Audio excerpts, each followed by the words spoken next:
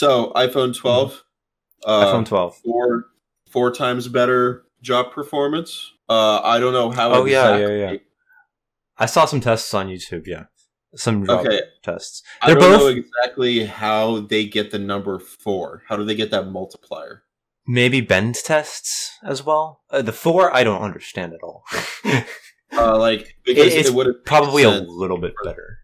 Yeah, would that mean that they drop it from 4 times the height? That's not really that accurate because there's a lot of other things that go into it. Mm-hmm.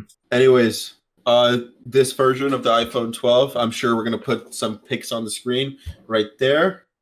It comes with it could be down there. We'll see. Wherever. There's time. It comes with the A14 Bionic processor, and that's the fastest chip in a smartphone.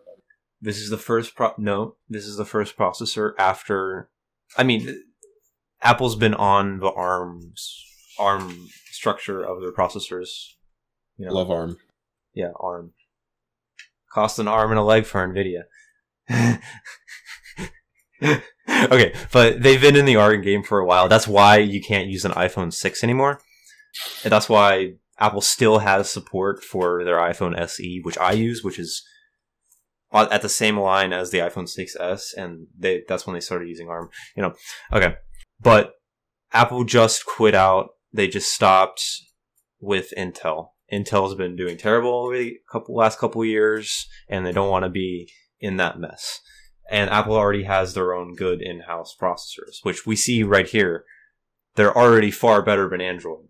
Their single-core performance is, twice the speed of Snapdragon, whatever. I'm fuming. They're Go on.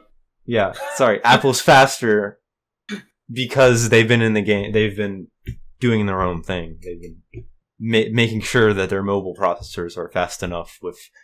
Wow, I hate Apple for their cooling. I hate them. I love her Louis Rossman.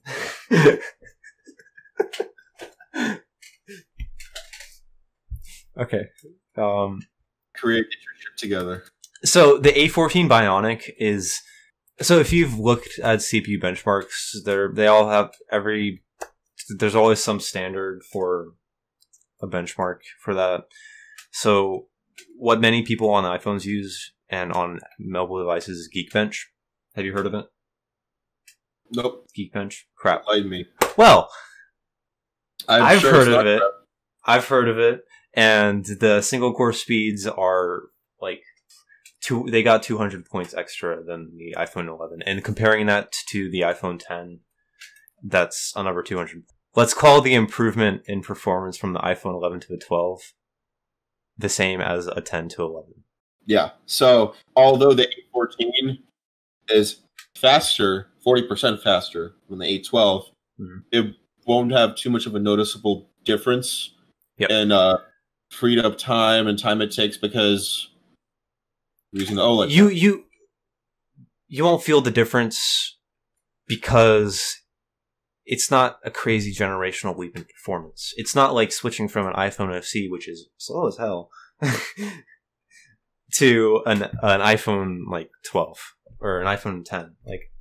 If you're using an iPhone 10, it's still probably fast, and you'll only see a difference in speed when you test the capabilities of multitasking with RAM. If you don't know what that is, if you open up a lot of apps, try to open it again and see if it has to completely reload. That's one thing that iPhone, I feel like, really perfected. I remember this was a big thing. This was a big deal. I believe this was between the iPhone 5 and the 6, that time period. When if so annoying. If you double click the iPhone button, what used to happen is it would reload it, or I believe you could choose and it would run it at the same time. Now it dims it.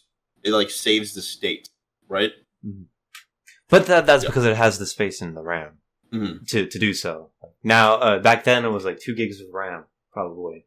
Now it's 4. But the Pro model of the iPhone 12 does have 6, I do believe. at minimum. That's what's up. And yeah, I've seen reviews of it, and it was a lot faster than like it was like what, a minute faster than the iPhone 11 in reloading apps, and that's I don't have an iPhone. I don't have an iPhone. You're doing a smart financial decision. Yeah, exactly. Yes, finance is one of the things that we are also touching up on. Exactly, right? And that is coming soon. That is coming soon. Yeah, we're getting video. Yeah, we're getting to it. Pixel density also increased in a OLED display compared to LCD. So you got pure black. Yep. And dual camera system. I don't know much about cameras. Maybe you do. Maybe you don't. iPhone 11 doesn't have Dolby certified. I don't know. Thing about certifications sometimes. Okay, so Dolby's certification for the camera is HDR. So it can do HDR photos, videos, whatnot. The iPhone 11, I think it can do HDR, right? I don't know. Shit's weird. They both have the same cameras. The one difference that you will see is slightly better colors at night, and we will put pictures up on the screen because I've seen these pictures. There's a reason why not many of the iPhone 12s have been sold, because it's not that big of a generational improvement in performance. Maybe in the quality of the display, maybe in the quality of the charging of the whatever charger they added to. That's one thing that I heard some stuff about. That there were improvements in charging, right? Yeah. There are new innovations. There are always going to be improvements. This is like one of the question is it worth the money? You go. Okay. Personally, I don't think it's worth the money. Thank you so much for watching. My name's Danila. And my name's Nikita. And this has been a SLAV Talk.